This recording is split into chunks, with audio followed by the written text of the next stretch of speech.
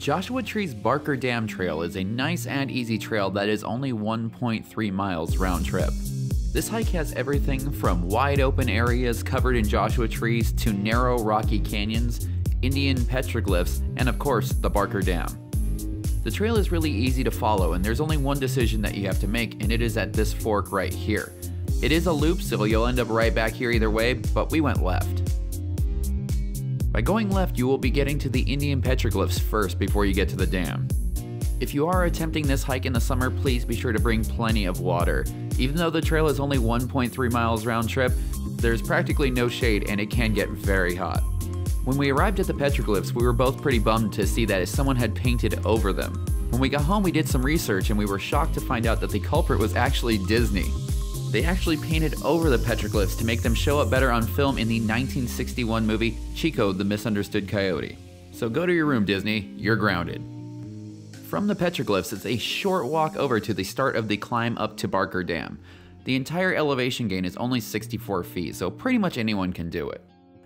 We visited in November and the dam was bone dry. It was kind of a bummer because we wanted to see it with all the water in it, but it gave us a chance to get down inside the dam and explore a little bit. It's pretty amazing seeing how much the water level, or lack thereof, can fluctuate here. In some areas, it looked like the water could be 10 to 15 feet high, and this is a large space, so it would take a lot of water to fill this up. And here we have V doing her best Price is Right impression to show off the water level lines on the rocks. Not only is the dam a cool spot to explore, but it has a lot of historical significance as well.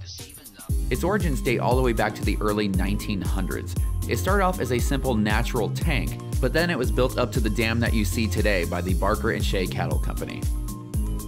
We were trying to wait to make this video until after it rained a little bit and filled it up, but we don't know when that's gonna be. Even with recent rains, some of our sources have said that it is still empty.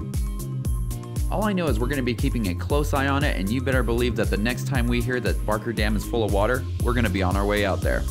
Because as you can see in the pictures, it is beautiful when it's full. After spending some time exploring the dam and filming V's audition for the Summer Games high jump, we got on our way to finish the hike. This side of the hike is just about as different as you can get from the first half of the hike. Instead of wide open plains, this part of the trail is through narrow rocky corridors. Barker Dam is a really fun area to explore, and it is definitely worth stopping by on one of your next trips to the park. Have you ever been lucky enough to visit this spot when there was water? If so, let us know in the comments below. If you enjoy our adventures, be sure to subscribe and hit that bell icon so you get notified when we make new videos. Check us out on Instagram at thatadventurelife_official, and for all the information about Barker Dam as well as other awesome things to do in the Joshua Tree area, head on over to thatadventurelife.com.